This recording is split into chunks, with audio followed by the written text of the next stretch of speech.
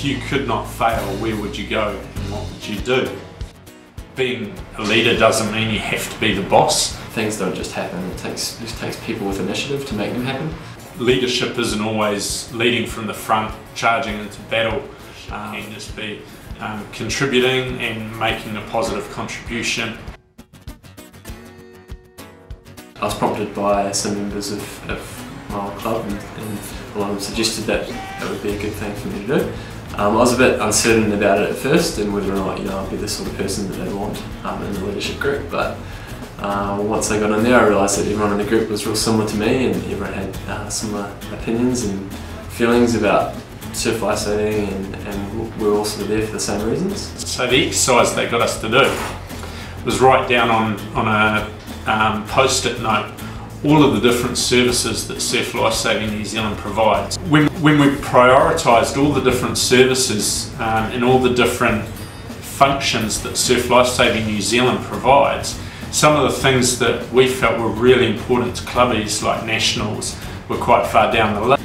That exercise has stuck with me my whole career and as a consultant, as an employee, and as an individual, thinking, okay, what's important to help us achieve our end goal? Had some long and lengthy debates about key sort of surf lifesaving things happening at that time. Should we start swim schools? Should we get rid of junior surf? Personal leadership and understanding how you work, and then we did other activities where we function more as a group.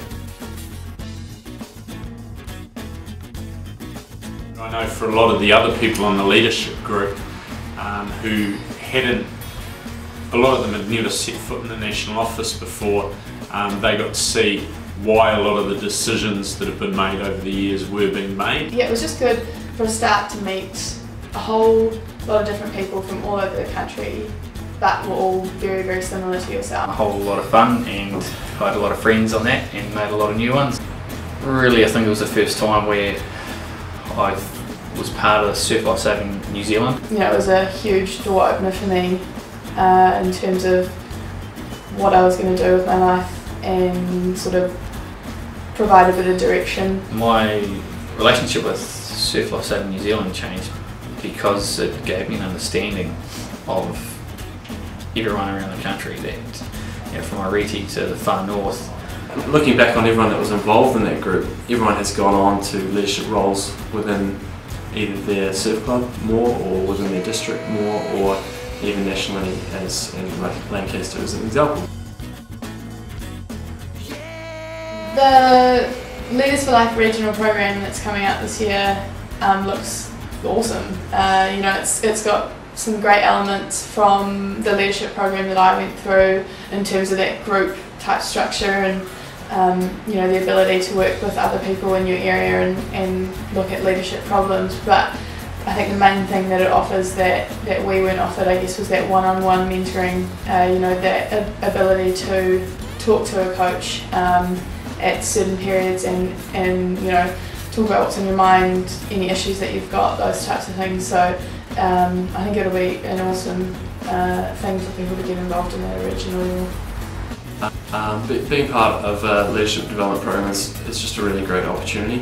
It's a really positive experience in that you get to share a lot of experiences and frustrations as well, and come up with ideas and solutions to those frustrations. There's so much benefit in the programs because they just add so much to your appreciation of the organisation, and they certainly lock you in to staying in the organisation for life, which is probably the greatest benefit. Regardless of the organisation that you start a leadership program in, the skills are transferable.